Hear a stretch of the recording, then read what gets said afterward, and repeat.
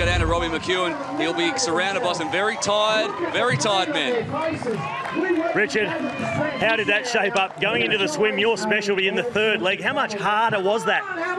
Yeah, it was really brutal hard, especially on the start of the race. I crashed into the Gomez Javi, and I had handlebars all across it, so I had to be really careful on the bike what I'm doing. And then I was just trying to go as hard as possible on swim. We saw you doing quite a lot of work on that chasing pack on the bike because you knew this was your big chance to take a 5-second bonus and open up some time. Yeah, well, I knew this is my weapon and I need to use it for this race, so I gave it all my gun. And now, less than 9 minutes to go until the next race. I mean, how bad is that, having to back up so quickly? It's just go very quickly, get ice and some drink and get ready for another one. It's gonna be crazy. Get ready, here it comes.